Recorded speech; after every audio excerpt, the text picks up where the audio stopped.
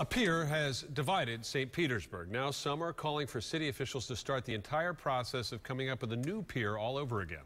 Our Bill Logan is live in St. Pete with the latest on this ongoing debate. Bill? And Brendan, it looks like it's back to the drawing board. Pretty much, that's the proposal. Instead of the folks here in St. Petersburg having a take it or leave it referendum on this very controversial lens design for the replacement of the pier, it looks at this point like they may have more choices, which could mean less controversy. Section 3 is a disadvantage. By the time council had convened on this Thursday, a new bold tactic was already being floated in what has already been a ponderously punted political football. What to do with the city's iconic pier property.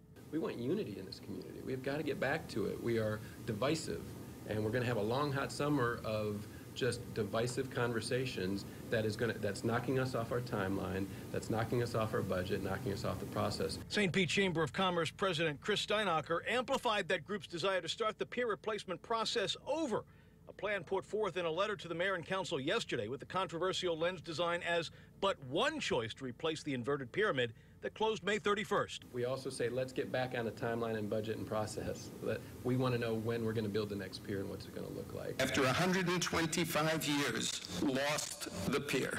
As the meeting moved toward the discussion of pier plans, referendum wording, and even the possibility of educational tutorials on what the lens actually is, it became more clear that the city administrators were falling in step with the chamber and their hold on a second, let's do a better job of figuring this out first rationale.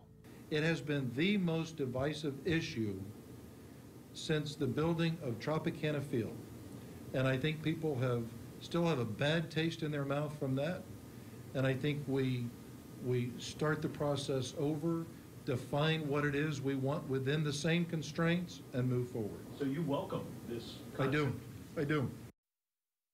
Now, this discussion of this proposal for the new plan to go forward on the pier is just beginning, and at this point it promises to be filled with a lot of very colorful discussion. We're covering every aspect of it. My colleague Chris Strankman inside right now as this meeting is getting started back up for the evening session. We'll have complete coverage tonight at 11 and, of course, on ABCActionNews.com. We're live tonight in St. Pete. Bill Logan, ABC Action News.